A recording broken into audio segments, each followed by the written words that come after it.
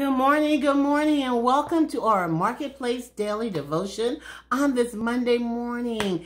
It is April the 12th, and to God be the glory. And I hope that you're ready to take your break to recharge yourself. It is just a little bit actually before noon, and so I am coming to you. So if you're ready to take that break, get your coffee, go ahead and get your lunch because it's close to lunchtime, or your snacks, or whatever it is that you need to do just to take a woosah, a breather to push back away. I know Mondays is always a busy day.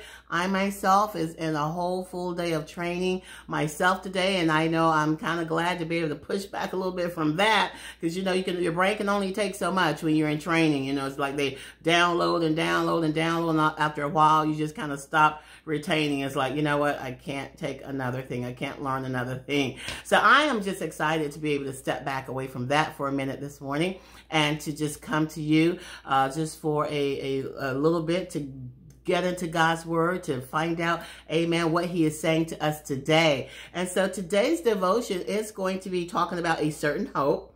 Amen. A certain hope. You have hope in Christ Jesus. And it's going to be coming from Jeremiah, the 17th chapter, and the 7th verse. But with this, I probably need to start at the 5th, so it doesn't sound like I'm kind of coming in the middle of something here of what God is talking about. So I'm going to read actually from the 5th through the 8th, and then we'll get into our little short story here. It says, "Thus saith the Lord, cursed be the man that trusts in man." So it's already telling you not to put your trust in man, not to put your trust in people, because they will let you down. Okay? And it says, "and maketh flesh his arm." So not to lean on your own flesh, your own, you're in your own thinking, your own mindset, your own ways. Acknowledge God, not lean on your, what you think you can do. It says, "So cursed be the man that trusts in man, and maketh flesh his arm, and whose heart departeth from the Lord. For he shall be like the heath in the desert, and shall not see when good cometh, but shall inhabit the parched places in the wilderness, in a salt land, and not inhabited it." Boy, I tell you, you don't want to put your trust in man. And then our key verse here says, "Blessed is the man who trusteth in the Lord, and whose hope is in the Lord." For when your hope is in God, our 8th verse, our last verse here says, "For he shall be as a tree planted by the rivers of water, that spreadeth out her roots by the river, and shall not see when heat cometh.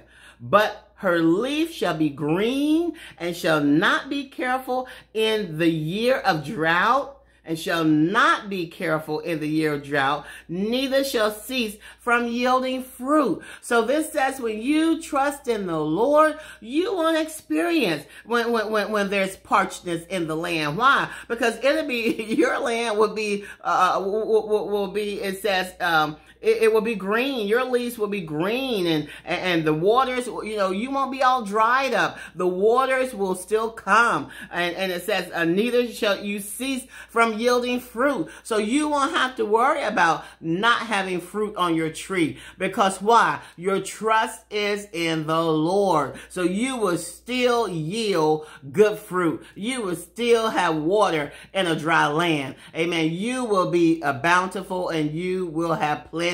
And so I just thank God for this daily devotion today, because it's talking about a certain hope. You have hope when you put your hope in Christ Jesus. You have hope. Amen. This is a good devotion today. This should be a devotion that get you stirred back up. Amen.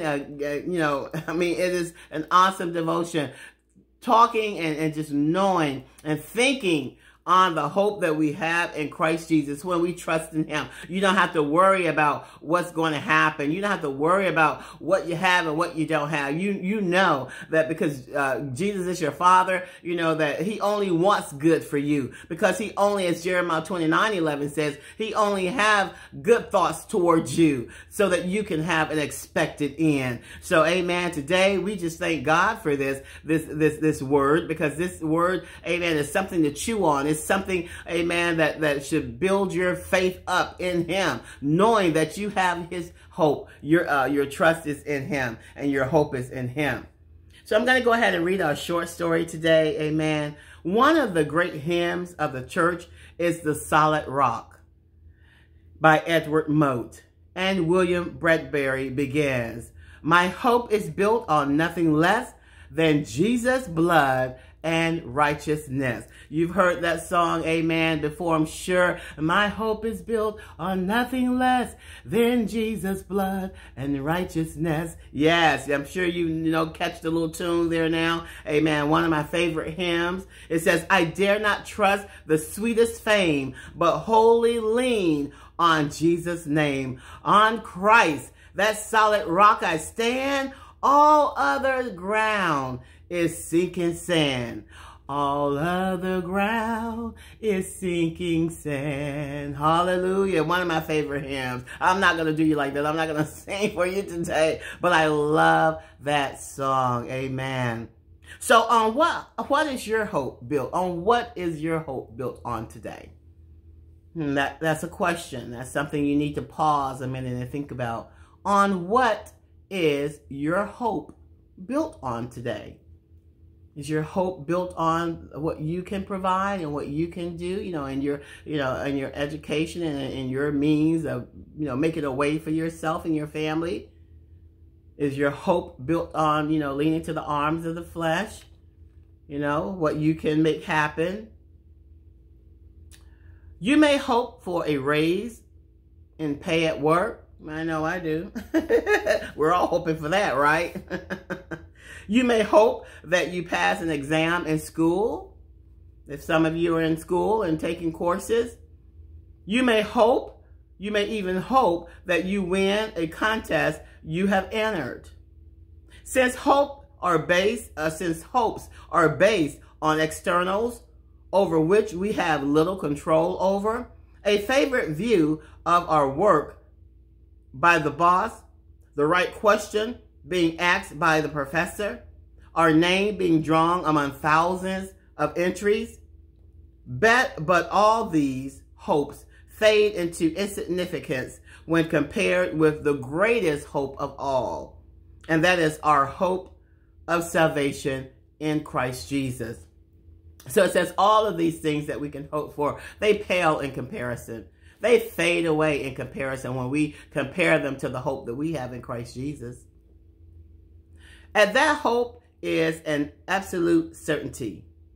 That hope that we put our trust in, that hope of salvation in Christ, it is an absolute certainty, because it is based not on ourselves or of our good works, but squarely on Jesus' blood and righteousness. So my hope is built on nothing less than Jesus' blood and righteousness. I dare not trust the sweetest fame, but wholly lean on Jesus' name. So the thought that I'm going to leave with you today, amen. I'm not going to keep you long this Monday, because I know, like I said, most Mondays for most of us is super busy. Getting back into that workflow after a long weekend, it's kind of hard to get our minds back into that geared motion of, okay, I got to work today, got to buckle down, got to grind, So I'm not going to keep you long, but I do want you to know that you have a certain hope, an absolute hope, and that is, amen, the hope of salvation in Christ Jesus. So the thought that I'm going to leave with you today is, circumstances change. Yes, they do. They change every day. Sometimes I know we wish they didn't, but they do. People leave and possessions get destroyed. But if any of these are the source of our hope, We are in for a lot of headache and heartache. We are in for a lot of heartache. If that's what you have your trust in, things and people, I'm telling you, because people let you down. Things, get torn, get destroyed, they leave you, And so you can't put all your trust and hope in that, in material things. We have to trust in God. So we want to thank the Lord that our hope in Him, it never disappoints. Our hope in Him never disappoints. Amen. So I'm going to leave you with a prayer to start your week out today with. Father God, we just thank you. We thank you for how you kept us over the weekend. We thank you, Father, for how you have us now, God, starting our weekend. We would not dare start our week out without acknowledging you first, without giving you all of the praise and the glory for what you've already done. Father God, if you didn't do anything else for us, you've already done enough, because you sent your son Jesus, amen, to die on the cross to give us, amen, salvation, eternity. That is the free gift, the gift of eternity and life with you. So we thank you for that. I pray that you help us as we go forward into our week. You will help us, Father God, to meet our challenges, our goals, our corporate goals. You will help us, Father God, to render unto Caesar what is due Caesar, to give him that time wholeheartedly, not cheat him out of his time, not, be tempted to, to take from the office things that doesn't belong to us, not to be tempted to stretch our breaks out longer than they need to be, not to be tempted to, to cheat Caesar of his time, but to give him the time that is rightfully due him. Because Father God, you sit high and you look low, and you know what we do.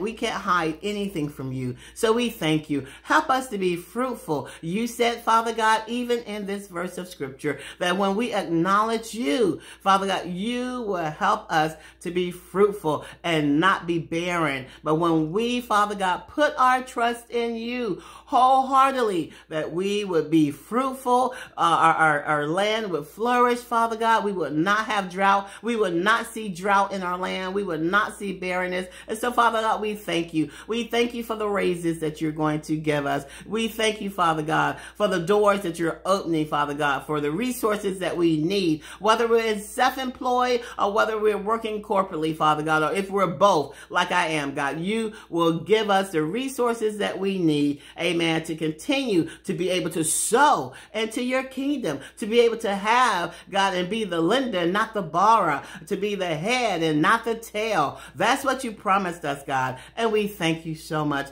today in Jesus' name. Amen and amen. So I thank you so much for joining me. Please remember to subscribe, share, and like on the YouTube channel, which is the prayer channel with Odessa Trice. It is the prayer channel with Odessa Trice. And so I thank you so much today. And I pray that you have a wonderful, blessed day, and that the rest of your week be filled with God's goodness and glory. Amen. And until tomorrow, smooches.